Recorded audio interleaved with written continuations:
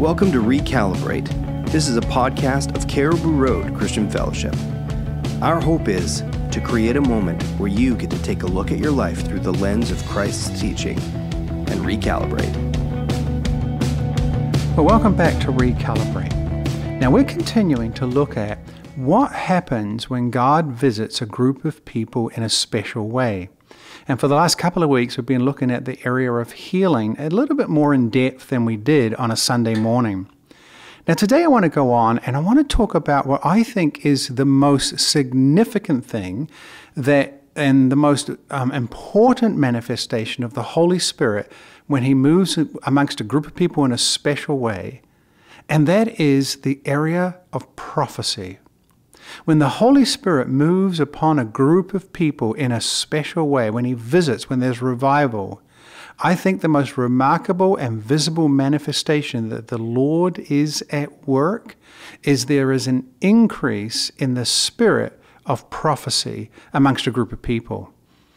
Now, if you listen to my message on Sunday, you might say, well, wait a minute, Pastor, you mentioned that the litmus test for a move of God in a group of people is that intercessory prayer increases, that people begin to intercede and stand in the gap on behalf of others in a way that they've not done before. Well, actually, the answer is that both of those are true because both of them are connected to each other. When we talk about prophecy, and we're going to look at this in the series that we're going to do here, and some of the teachings we're going to do, prophecy is intimately and intricately involved with prayer. They're almost, I could say, on some level, one and the same, that praying and prophecy go hand in hand. And so when I say that when the Holy Spirit comes upon a group of people in a new and a unique way, we will see this rise of all the different forms of prophecy. When we think of prophecy, it's not a singular thing. It's not just as you would imagine Elijah or the prophet Isaiah and the way that they would prophesy. Prophecy is a very all-encompassing word that really helps us understand and move in what God's got in store for us. I'm absolutely convinced that the most visible and most important thing that the Holy Spirit is going to do is this whole area of prophecy. In 1 Corinthians chapter 14, Paul the Apostle kind of alludes to this. Now remember that in 1 Corinthians chapter 14, in 1 Corinthians chapter 12, he had been talking about the gifts of the Spirit. And then he segued from there in 1 Corinthians 13 to talk about how love is more important than even the gifts. That if you had to choose between having the gifts of the Spirit and having love, love is way more powerful. I think that's pretty remarkable, isn't it? You know, when we think about revival, the gifts are really, really, really, really important. But if you get a group of people who flow in love, they're still going to be more effective than people that have the gifts of the Spirit. Now, I don't think, and Paul would definitely argue, it's not a question of either or. When there's a genuine move of God, we're going to move in the gifts of the Spirit, but we're going to move in love like we've never moved in love before. Hallelujah. And then in chapter 14, he says that. He says, verse 1, let love be your highest goal. For you people of God, and you're looking to see God move, let there be, your highest goal be that there would be just an outpouring of love into the world through you like never before. And then he says, but you should also desire the special gifts of the Holy Spirit, especially the ability to prophesy. So here we see that Paul is saying that there's many amazing things that can happen, but love is the first thing we should desire for, to move in a new level of love. And then secondly, I want you to desire to move in a new level of prophecy, a new ability to move in the understanding of God. In fact, I would argue that the primary reason the Holy Spirit has come to the earth is to stir up and train the people of God and move the people of God to become a prophetic people.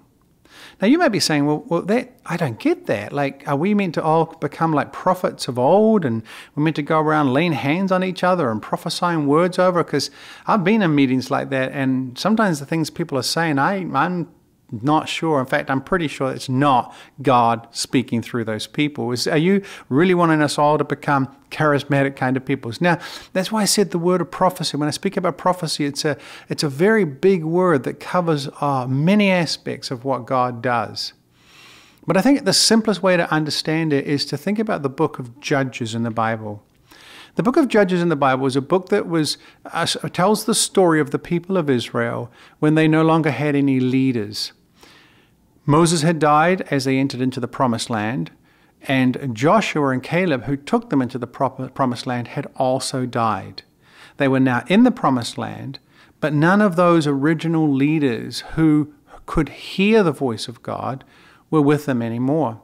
And in that book of Judges, it repeats often this statement, and the word of the Lord was rare in those days.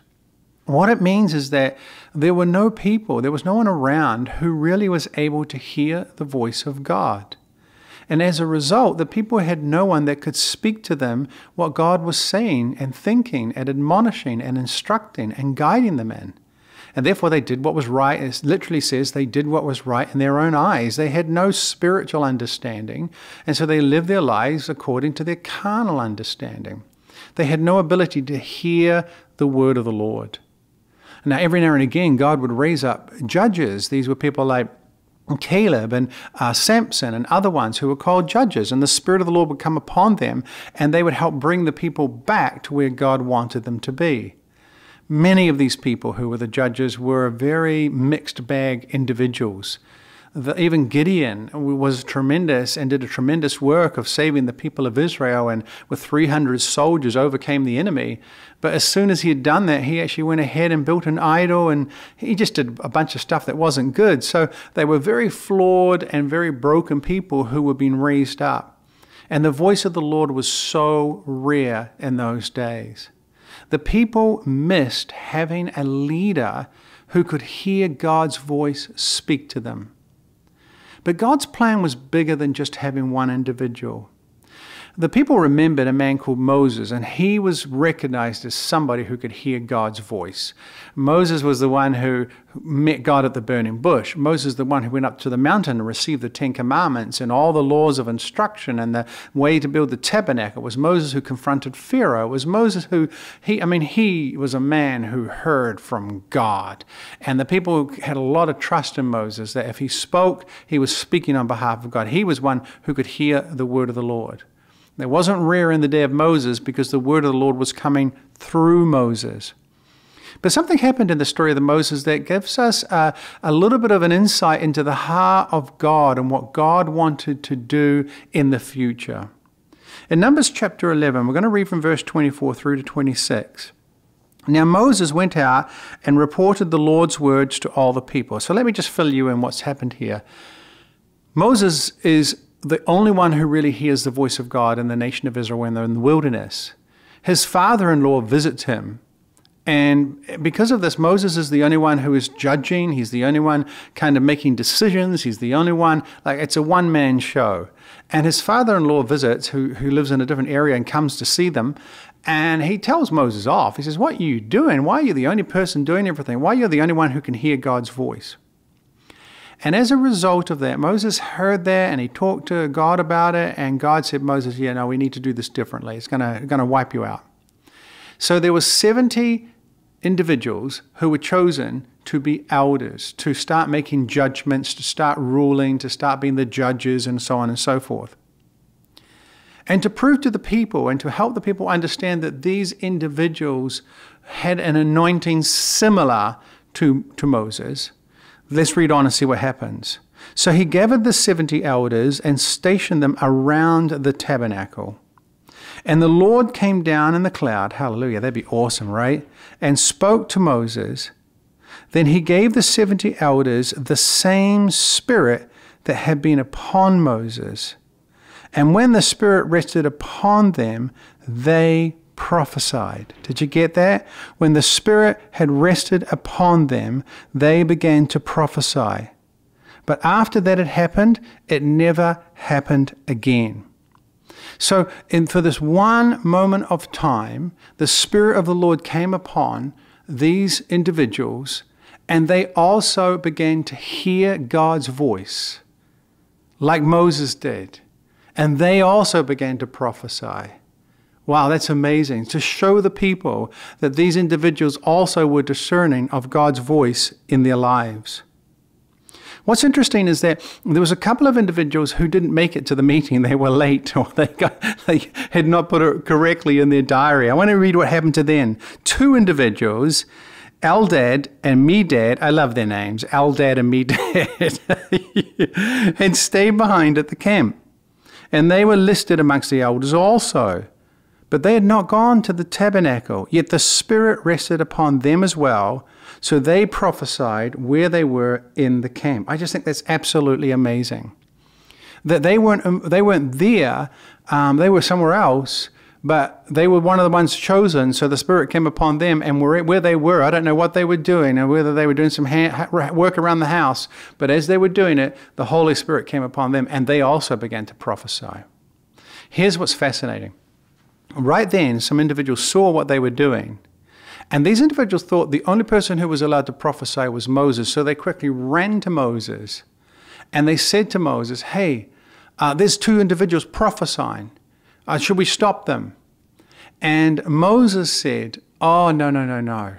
My desire is that all of you would prophesy. It's a very, very powerful scripture. It is my desire, you read it in Numbers 11, it is my desire that all of you would prophesy.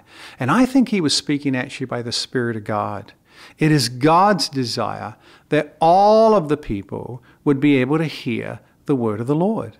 That there would never be a time again where the word of the Lord was rare in those days, because it only could come, the Spirit could only be with a few individuals, and only those individuals could hear the voice of God. Moses was proclaiming a desire of the Father that all people would be able to prophesy. And that's what leads us and brings us into Joel chapter 2. When the prophet Joel begins to prophesy and pick up on this theme of Moses and this desire of God that everybody would be able to hear the voice of the Lord, and it wouldn't be one or two like ministers who would hear it, but everybody would. And Joel too, who's a prophet many, many, many years, hundreds and hundreds of years after Moses, prophesies the same thing. He says, listen, in the last days, when God begins to move over all the face of the earth, verse 28, you know the scripture, I will pour out my Spirit on all people, and your sons and your daughters will prophesy. You get that? All people will receive the Spirit, and all of them will begin to prophesy. All of them will begin to hear the voice of the Lord in their time. Absolutely. Your old men will see dreams. Your young people will see visions. Hallelujah. In those days I will pour out my Spirit, and even on servants, men and women alike. This is picking up on the story of Moses.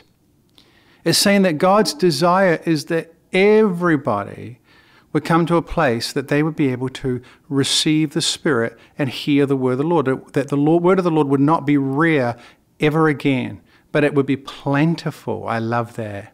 You know, when Jesus fed the 5,000, so many of these miracles he does, they are types of what he wants to do. That the word of the Lord came to Christ, but he wants to break the word and pass the word out, and there would be an abundance of the word, feeding the 5,000, and there were baskets left over. That was a word the Lord just gave me right then. That the word of the Lord is in abundance, it's flowing freely, it's going out freely, because the Spirit of the Lord will be on all flesh, and the male and female will prophesy. The servant and the master will prophesy. The young and the old. You'll see the demographics that they talk about here. Everybody will have the Spirit of the Lord upon them. And all of them will hear the word of the Lord. I'm not saying that they're going to hear fresh revelation that is going to bring new teaching. That's not what it's talking about. It means that they're just going to be able to recognize what is God and what is not God. What is the flesh and what is the Spirit. Wow, what a beautiful, beautiful, beautiful, beautiful picture we receive. What a beautiful promise.